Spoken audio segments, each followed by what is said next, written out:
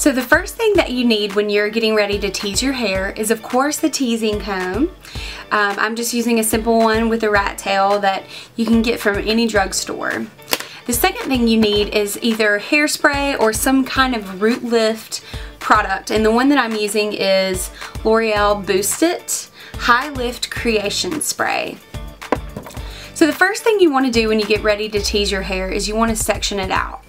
I'm just going to lift my the top of my head here, my bang area, for this demonstration, but if you want to tease, I would recommend not teasing below your ears. So from your ears and up, just make sure that you're doing like 1 inch or smaller sections as far as thickness is concerned, and just go around your whole head and make sure that you're evenly teasing around this area.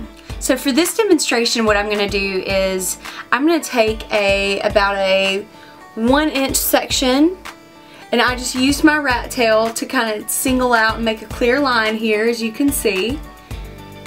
And then you want to hold that up, and you want to take your root lift spray and just spray a little bit right there. And then you just want to take your comb and not go further than about 1.5 inches up from the root. And then you're just gonna keep the comb in that group of hair, and you're just gonna back comb. And I wouldn't recommend too much around your face, because see, look what happens. That's a lot of tease. So then if you want to tame the tease, all you have to do is take a brush and just lightly brush it out. You really just want it to smooth it. So I'm going to take this other side so that maybe you can see it a little bit more clearly, and then I'm going to spray my root boost spray, and then I'm just going to take my comb and only go like 1 inch up, or 1 inch or 1.5 inches up from my scalp, and then I'm just going to back comb here.